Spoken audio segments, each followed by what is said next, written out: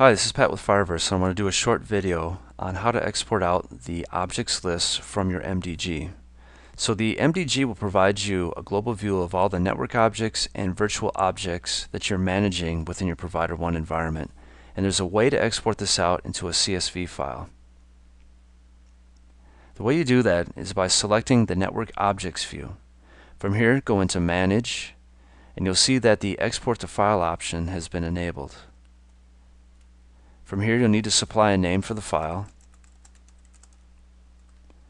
And then once I select OK, it's going to automatically open up this file within Excel.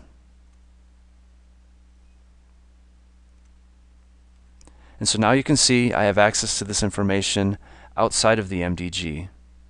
So hopefully this video will give you some ideas on how to use this quick little option, and thanks for watching.